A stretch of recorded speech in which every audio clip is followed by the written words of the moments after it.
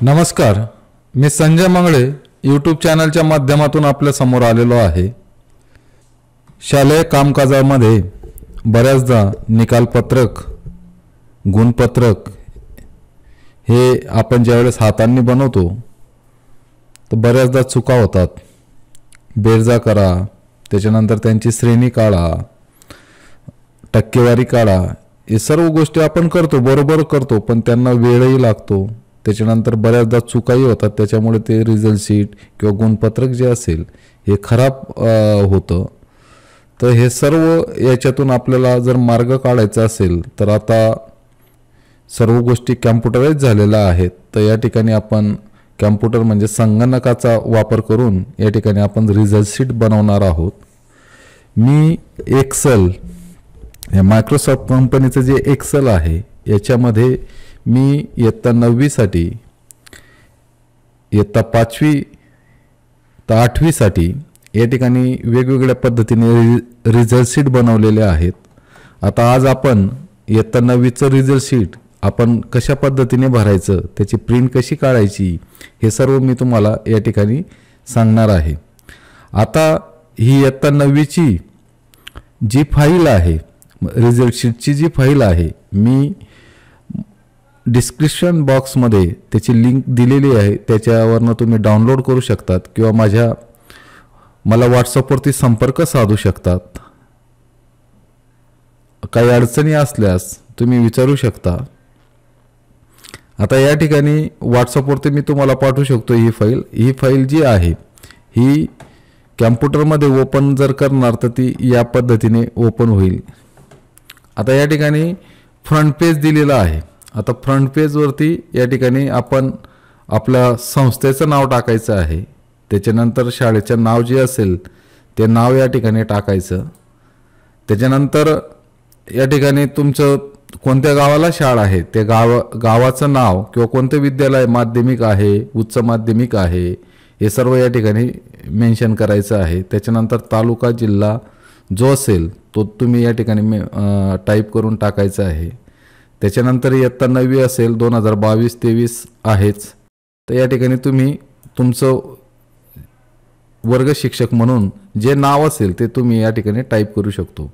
आता या पेजवरती टाईप करण्याचं कारण असं आहे, आता संस्थेचं नाव हे रिझल्ट शीटमध्ये जे आपलं फायनल जे ग्रेडेशन आहे तर त्या ठिकाणी हे चक्रधर स्वामी शिक्षण प्रसारक मंडळ संचलित म्हणजे पहिल्या पेजवरती तुम्ही जे नाव टाकणार तेच त्या फायनल ग्रेडमध्ये म्हणजे फायनल जो रिझल्ट शीट आहे त्याच्यावरती पण येईल।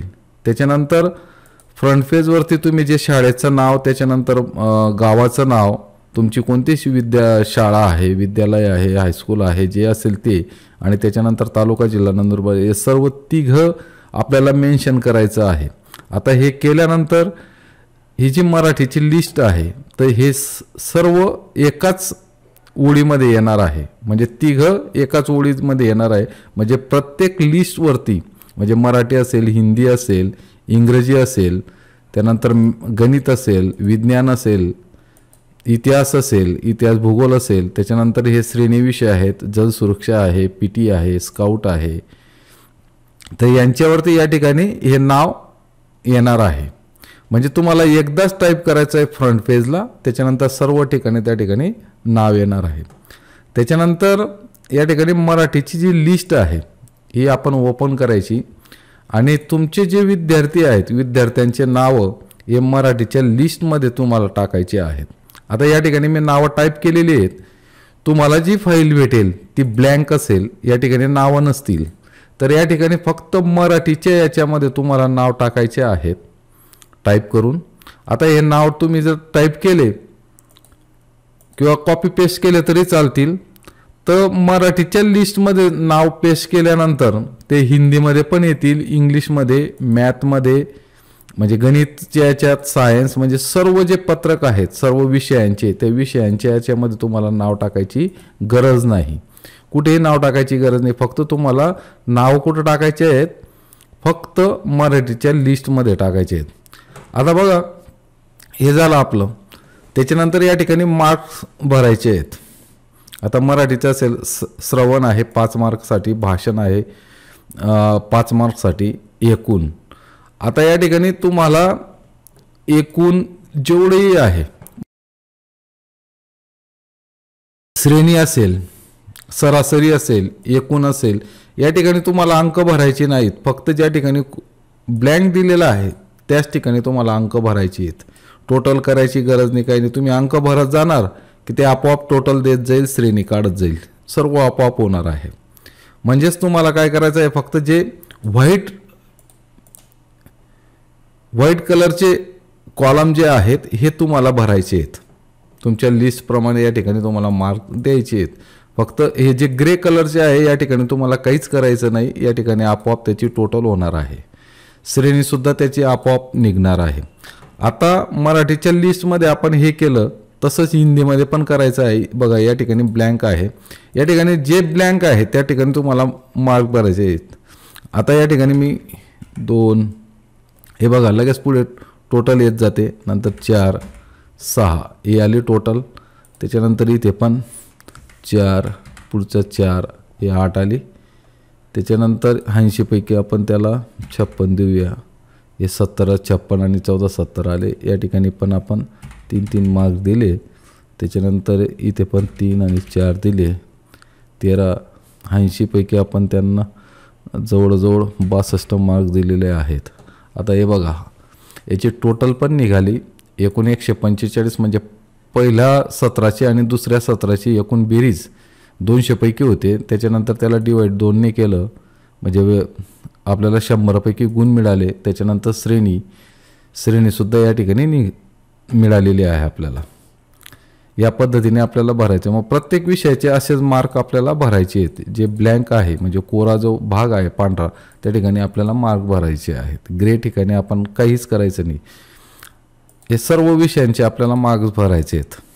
आता हे PT-पर्यंत म्हणजे शारीरिक शिक्षणपर्यंत आपण मार्क्स भरले. हे सर्व विषयांचे स्काउटपर्यंत याची जी टोटल आहे म्हणजे तुम्ही तिकडे जे मार्क्स भरणार ते आपोआप या ठिकाणी मराठीची पूर्ण टोटल इथे येईल, हिंदीची पूर्ण टोटल येईल, इंग्रजीची, गणित, विज्ञान, समाजशास्त्र. हे जे पेज आहे फायनल ग्रेड नावाचं जे पेज आहे या पेजवरती तुम्हाला काहीही करायची गरज नाही. तुम्ही सर्व लिस्टमध्ये जर मार्क भरले तर ते सर्व मार्क्स या ठिकाणी आपोआप येणार आहेत. त्याच्यानंतर या ठिकाणी सर्व विषयांची टक्केवारीसुद्धा या ठिकाणी तुम्हाला मिळेल. त्याच्यानंतर श्रेणीसुद्धा मिळणार आहे. त्याच्यानंतर शेरा जो आहे तो विद्यार्थी पास झाला का नापास झाला हे आपल्याला या ठिकाणी मिळणार आहे. हे आपोआप मिळेल, आपल्याला काही करायची गरज नाही. म्हणजे या पेजवरती फक्त काहीच करायची गरज नाही. फक्त तुम्ही जी लिस्ट टाकलेली आहे या ठिकाणी मुलगा आणि मुलगी, तर मुलगा याच्यासाठी बॉय म्हणजे कॅपिटल B वापरायचं आणि मुलगीसाठी कॅपिटल G वापरायचा. आलं लक्षात? फक्त हेच तुम्हाला मेंटेन म्हणजे हेच टाईप करायचं आहे, बाकी काही टाईप करायचं नाही. आता बघा या ठिकाणी तुम्हाला बॉय आणि गर्ल्स म्हणजे मुलगा आणि मुलगी हे तुम्हाला लिहायचंच आहे, टाईप करायचंच आहे. हे जर केलं नाही तर आपला पुढचा जो कॉलम आहे हा जो कॉलम आहे हा आपल्याला मिळणार नाही, याच्यातले संख्या आपल्याला मिळणार नाही. आता बघा या पेजवरती आपण काय केलं आहे, वर्गामध्ये जे मुलं आहेत मुलांमध्ये पहिले 5 येणारे विद्यार्थी आपल्याला या ठिकाणी काढायचे आहेत. हे आपोआप निघतील, यांना काही करायचं गरज नाही, कुठलाही फॉर्म्युला लिहायची गरज नाही, काही नाही. या पेजला आपण काहीच करायचं नाही. फक्त सुरुवातीला आपण त्या ज्या लिस्ट आहेत या जर योग्य पद्धतीने भरल्या तर या ठिकाणी आपल्याला हे सर्व मिळणार आहे. आता या ठिकाणी त्याची टक्केवारी मिळेल, तो विद्यार्थीला किती गुण आहेत एकूण ते मिळतील आणि त्या विद्यार्थ्याचं नाव काय आहे ते सुद्धा आपल्याला कॅम्प्युटर काढून देणार म्हणजे हे करून देणार आहे. आता मुलींमध्ये पण अनुक्रमे पहिल्या 5 विद्यार्थिनी जे आहेत त्यांचे नावं येतील, त्यांना मिळालेले गुण येतील, त्यांची टक्केवारी किती आहे ते सुद्धा या ठिकाणी निघेल. त्याच्यानंतर सर्व वर्गामध्ये मुला मुलींमध्ये कोण प्रथम आलेले आहेत म्हणजे 5 जे प्रथम आलेले मुलं त्यांची नावं या ठिकाणी आपल्याला मिळतील, आपोआप मिळतील. त्यांचे नावं, त्यांचे एकूण गुण आणि त्यांची टक्केवारी सुद्धा आपल्याला या ठिकाणी आपोआप मिळणार आहे. त्याच्यानंतर शेवटचं जे पेज आहे या पेजमध्ये इयत्ता 9वी मध्ये म्हणजे या वर्गामध्ये ए श्रेणीमध्ये किती मुलं पास झाले, किती मुली पास झाल्या टोटल किती पास झालेले आहेत ए श्रेणीमध्ये हे आपल्याला या ठिकाणी मिळणार आहे. त्याच्यानंतर बी श्रेणीचंही तसंच, सी श्रेणीचंही तसंच मिळणार आहे. त्याच्यानंतर डीचंही तसंच. आता एकूण किती विद्यार्थी पास झाले म्हणजे ए श्रेणी मिळालेला हा सुद्धा पास आहे, बी वाला पास आहे, सी त्याच्यानंतर डी वाला सुद्धा पास आहे. तर हे एकूण किती पास झाले आणि किती नापास झाले यांची बेरीज आपल्याला या ठिकाणी मिळणार आहे. आता या ठिकाणी या निकाल पत्रकामध्ये पान क्रमांक जे असेल ते आणि किती पेज आहेत असं एकूण हे आपण या ठिकाणी लिहायचं आहे.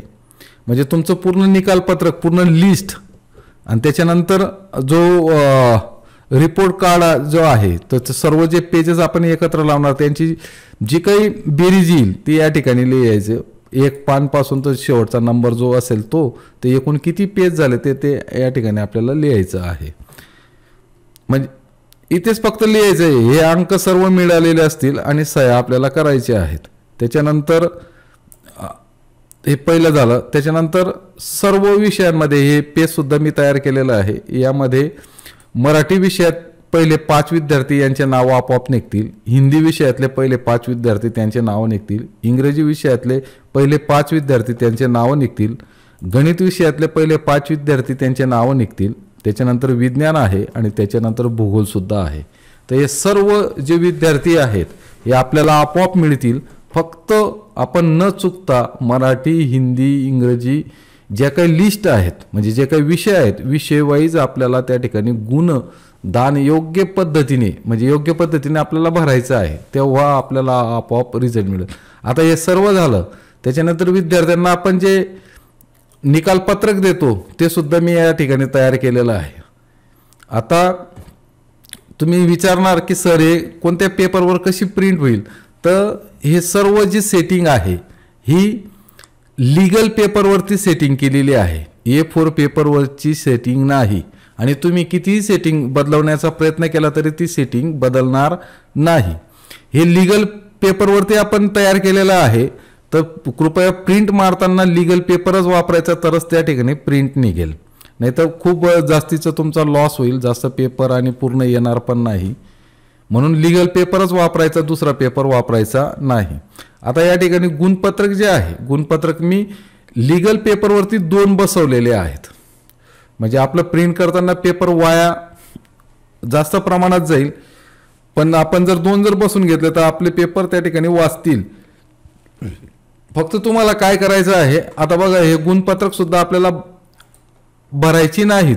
या ठिकाणी सर्व मी सेटिंग तयार केलेली आहे. या ठिकाणी फक्त रोल नंबर टाकायचा आहे विद्यार्थ्याचा. या ठिकाणी 1 रोल नंबर टाकला त्याच्यानंतर 2 टाकला तर ही त्यांची सर्व माहिती या ठिकाणी येईल आणि याची प्रिंट करायची किंवा PDF तयार करायची. त्याच्यानंतर इथं 2चा पुढे 3 अंक आहे. या 3 टाकल्यानंतर बघा विद्यार्थिनीचं नाव बदललं, तिचे मार्क्स सर्व बदलेल. त्याच्यानंतर इथे 4 टाकायचं. म्हणजे असे अनुक्रम पुढे चालू द्यायच्यानंतर 5, 6 तुम्ही कोणताही नंबरचा विद्यार्थी म्हणजे कोणताही नंबर टाका. तुमचे टोटल जेवढे विद्यार्थी आहेत त्याच्यापैकी इथं समजा माझे 63, 67 विद्यार्थी आहेत. या ठिकाणी 66 विद्यार्थी आहेत. तर मी शेवटचा नंबरही जर टाकला या ठिकाणी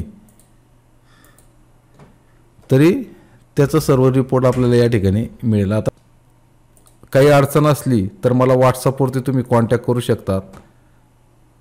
काही सूचना जर द्यायच्या असतील, सूचना वाटत असतील की सर या रिझल्ट शीटमध्ये आणखी बरंच काही बाकी आहे किंवा आपल्याला हे करता आलं असतं तर मी नक्की करेल. आपण मला कळवा, मी नक्कीच त्याच्यात बदल करून देईल. आणि समजा या ठिकाणी माझे 66 विद्यार्थ्यांसाठी मी निकालपत्रक तयार केलेलं आहे.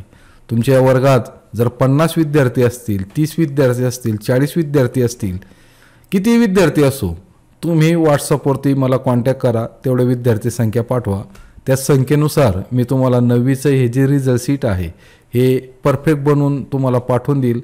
आता याच्या पुढे आपण मोबाईलवरती हे काम कसं करायचं, ही फाईल कशी सेव्ह करायची आणि याची प्रिंट कशा पद्धतीने काढायचं याचा पुढे व्हिडिओ देत आहे. तोही व्हिडिओ आपण नक्की पाहावा अशी मी आपणास विनंती करतो. काही सजेशन असेल तर मला नक्की कळवा.